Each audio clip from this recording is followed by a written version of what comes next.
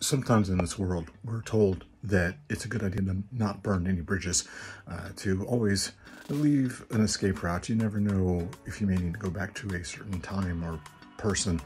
And in some cases that's true, but then there's other cases where it's definitely, assuredly not true. Sometimes you need to burn bridges.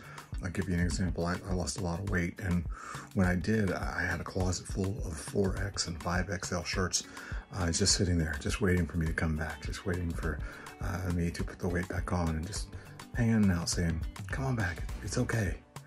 But I didn't listen, and I got rid of those things because I didn't want there to be any way for me to go back to that time and that version of me.